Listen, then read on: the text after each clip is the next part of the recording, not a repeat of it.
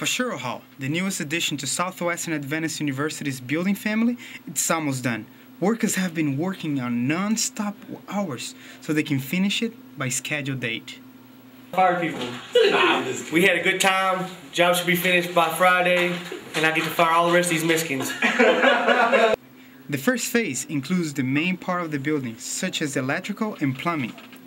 The next phase should be done by the end of January, when classes at Southwestern Adventist University starts. To Southwestern Magazine, this is Enrique Gomes.